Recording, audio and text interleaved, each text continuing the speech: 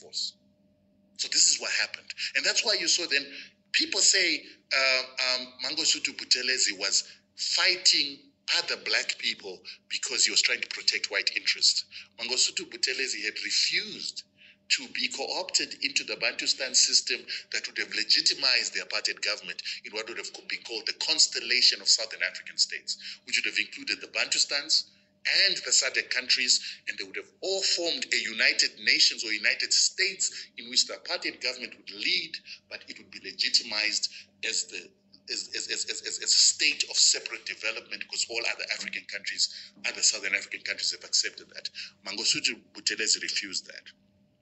Are you saying he was a good guy? SADC countries refused that. And the reason why Mangosuthu refused is he said, we need you to get all our comrades that are in prison out, then we negotiate the way forward for South Africa as one nation. We don't want this Matanzima, what you call it, and who is our guy, Mangope, separate development type of arrangement. Sure. Are you saying Mangosuthu was a good guy that was trying to unite? He had his problems. He had his problems. He was compromised in his own ways like every other human being. Generally, he had a good vision of saying no negotiation for South African peace or South African independence can happen with me alone without the fighters in prison. Now imagine who was in prison, who was in exile. It was the ANC. It was the PAC and their fighting wings. So this notion that the ANC then came back and said, we are the liberators and therefore we are going to negotiate on our own, was doing exactly what it is that Mangosuthu Buthelezi refused to do. So this is why you see that he began to fight back. Because then the very same whites who had refused to create a legitimization of the Bantustan system then went and partnered with him to say, let's destabilize the country accordingly. And that's why you started having the fights with Inkatha and so forth and so on. But for me, the very first sellout was the ANC. Because when it went to CODESA, it should have invited everybody to the table. And I've heard that's one of the big issues, that they went there alone. And to this day, it's not even if they went alone, they didn't go out to bring other people and say, guys, this is what's happening. What do you think? And remember, they made those decisions on their own. And remember, they should have invited all the South African liberation movements, and they should have invited to that very same table the armies of SADC that had actually defeated the Boers. Yeah. Because the Boers had been defeated by guns, tanks, and jets. That's the only language that a white man understands. And they were being given these weapons. They were being given weapons by the Americans, including nuclear technology and nuclear weapons. But they were still defeated by the Cubans, by the Angolans, by the Zimbabweans, Mozambicans, and Namibians.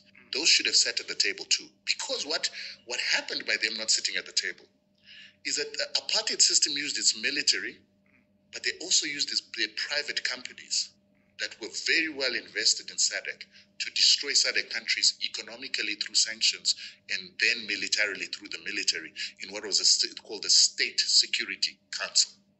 So when ANC negotiated with the Boers secretly, got shares in these apartheid companies in Anglo-America that was instrumental in financing the manufacture of bullets, the manufacture of tear gas, the manufacture of bombs, and the military machinery that was in this country.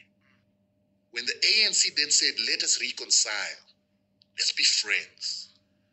White people and black people are going to be friends. We've got interest in your companies now. They allowed us within SADC to be forced to maintain these white companies, which I call economic weapons, in our own countries because they were now with our friends, the ANC. So those companies continued to sabotage our economies. Zimbabwe had the biggest steel manufacturing company in Southern Hemisphere. Nothing in Australia, nothing in Brazil could beat it. It was destroyed by Anglo-America, sabotaging that institution because they did not want a black country to have the power to control steel. And that's why when you guys get your independence, the very first thing they do is they privatize Sasol and they also privatize ISCO. ISCO, yeah. Why? Because they wanted to deprive you of the power to make chemicals, the power to make steel, and the power to make your own military equipment. And that's why right now they're fighting to take Denau so that you don't have the capacity to manufacture the trucks and the guns and the machinery that Denau manufactures. Sure. White people are always thinking 300 years ahead to continue subjugation because the way they've created their civilization, they say it's innovation. It's not innovation, it's stealing. They want to maintain their stealing by controlling the weapons that are used to steal. Just like a Tsotsi in Hillbrow wants to maintain his right to have a firearm when you are not armed, or right to have an AK-47. It's the same thing that has been happening on an industrial scale or a national scale.